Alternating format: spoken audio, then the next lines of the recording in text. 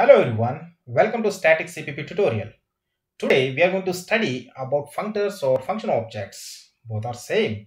Don't get confused if some interviewer asks, some interviewer twists the question. Instead of functors, they may ask you the function objects. Okay, so both are same.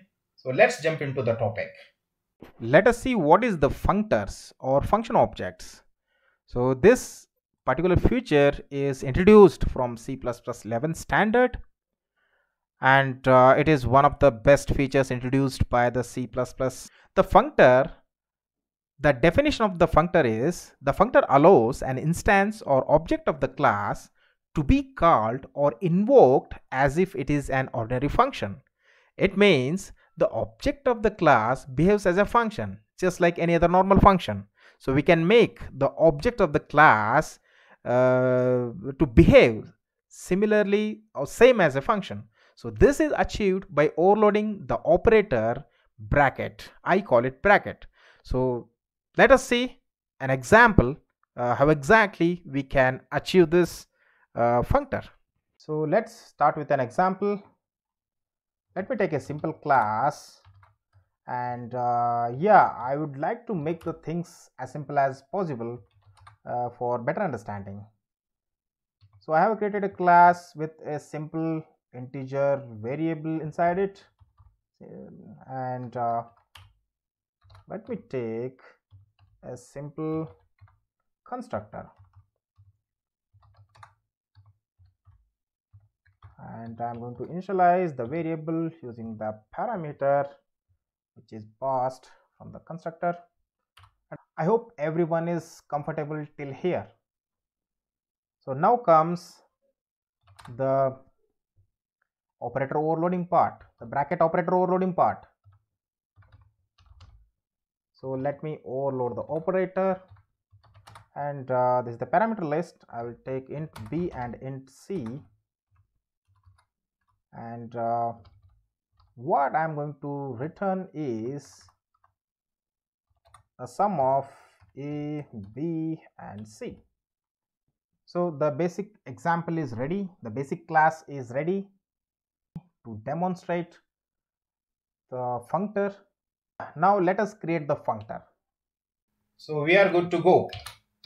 So first let me create an object of the class test, and let me pass the parameter 1.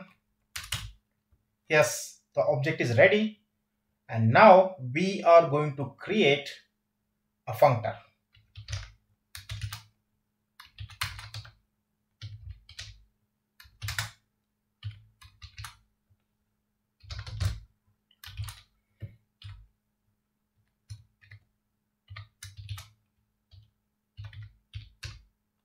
Yes, we have created the functor here. So this is the functor. So as per the definition, the object of the class behaves as a function.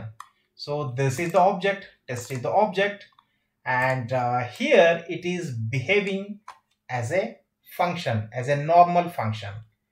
Let me run this program and see the result. Yes, the result is 6, which means now the object is behaving as a function. Test is the object, as I mentioned before. Now it is behaving as an object. Now it is behaving as a function, normal function. You can see here, right? So we are passing b and c parameters. We are passing 2 and 3, just like we pass to the normal function, and it is returning the sum of abc. So that's what it is doing. So we have created the functor successfully. So let me take one note here, and that is the ace value is 1, right? As per the constructor, the ace value is 1. That is what we are passing here. And ace value is 1, b's value is 2, and c's value is 3. So we are getting the sum of abc. And let me create one more functor for the better understanding.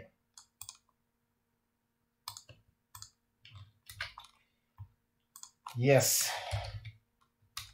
So here I have created the second functor,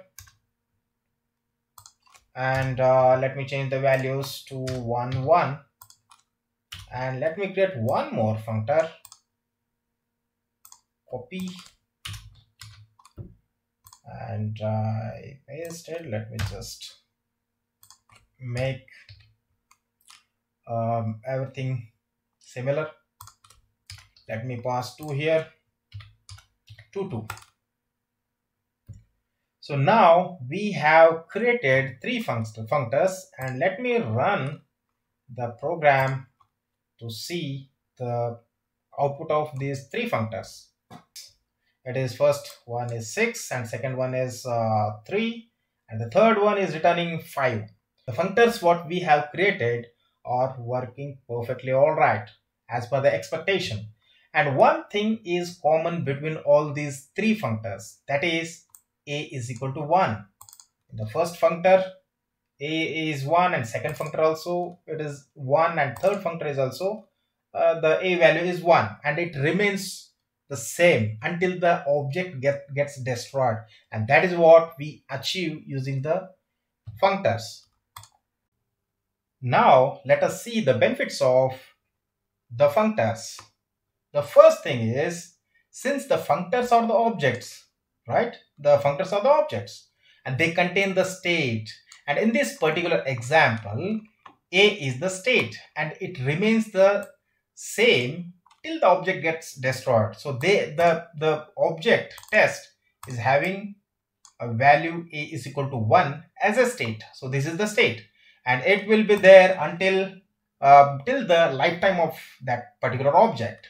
That is the benefit and reason for preferring the functors over the traditional functions. See, if we use the traditional functions, what happens is they will not be having any states. We can just pass the value and get the return value after some operations, right?